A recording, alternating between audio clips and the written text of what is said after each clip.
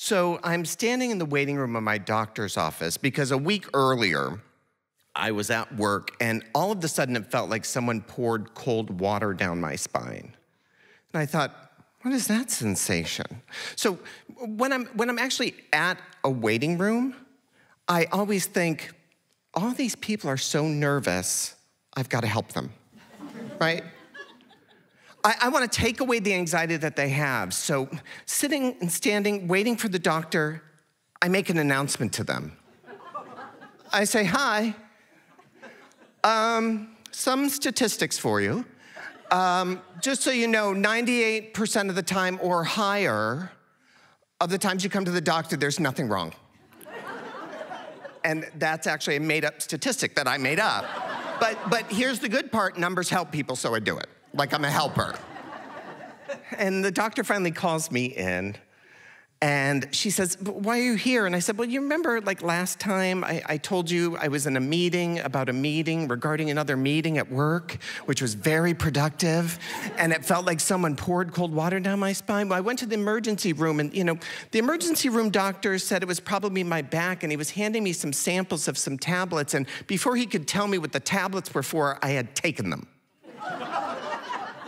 And I said, you realize if I find a pill in a parking lot, I will take it. So let's not divvy it out too much, right? So she said, my doctor, wonderful woman, said, I'm gonna have you go down and get an x-ray. So I go down to get an x-ray, and it's a Friday, very, not crowded, and the x-ray technician is making small talk like they do, like, you love in college? I'm like, I'm not in college, but. And we get there, and she takes the x-ray, and she says, are you gonna go home, or are you gonna go back up and talk to the doctor? And I said, oh, it's Friday. They're gonna call me if there's anything wrong. And she says, you're not going anywhere. I thought, what is it?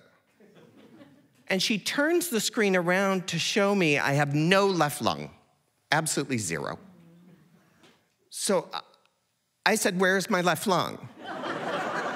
And she said, oh, it's probably up here somewhere, but it's all claps, 100%. Happy. So I thought, I've gone 7 days like this?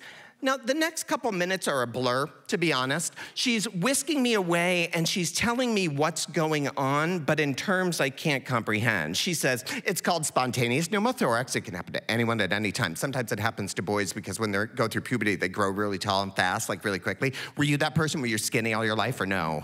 And I said, oh, I guess. And she goes, but what's happening now is it's called tension pneumothorax, so it's actually crushing your esophagus and your heart. And if you had gone home, you would have died this weekend, but good luck with everything you got.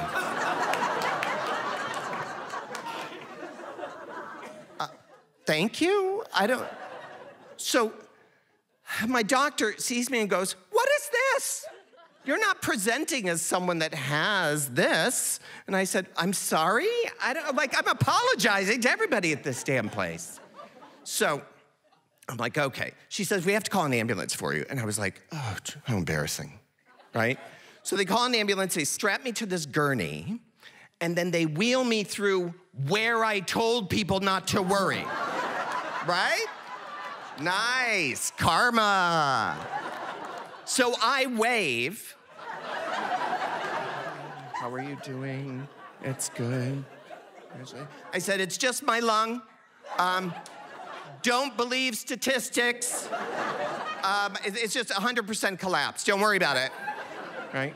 So I'm in the ambulance, and I realize I have to do the worst part, right? Is I have to call my husband. And so my husband was working in DC at the time, and the thing to know about him is he's a lovely man, and I only say that because he might be my ride home, but he's a lovely man, but he is a worrier, right? He constantly thinks I'm on the edge of death somehow because I'm 6 years older, right? A day doesn't go by where he doesn't say, do you smell burnt toast? And I say, I'm not having a stroke, I'm hiccuping, right? So I call him and I decide to reword it. So I say, hey, hi, I'm going to visit the hospital. I seem to have misplaced my lung. They think they know where it is. I need you to come home and take care of the dogs. Thanks so much, can't talk, slam. Because I don't want to get into it.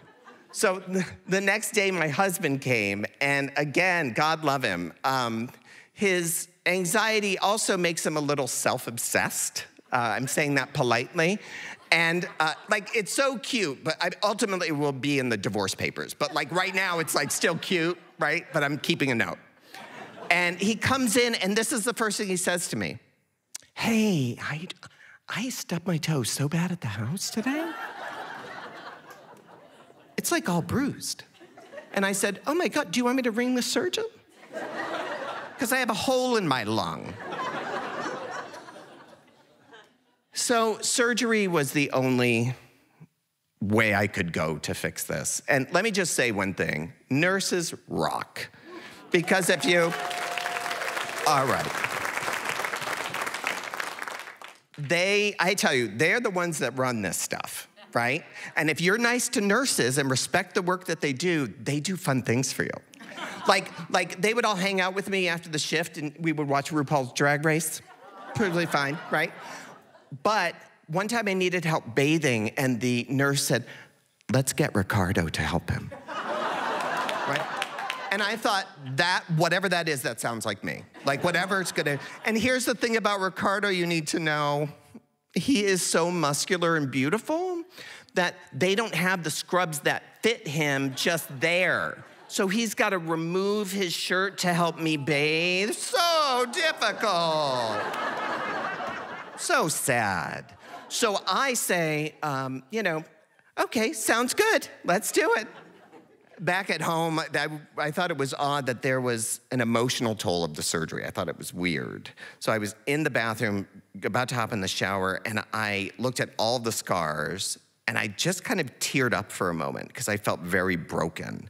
And just then, my husband knocked on the door, and he poked his head in, and he could see that I was kind of having a moment, and he just knew what to say. He said, how long are you gonna be? There's a sale at Target. Thank you.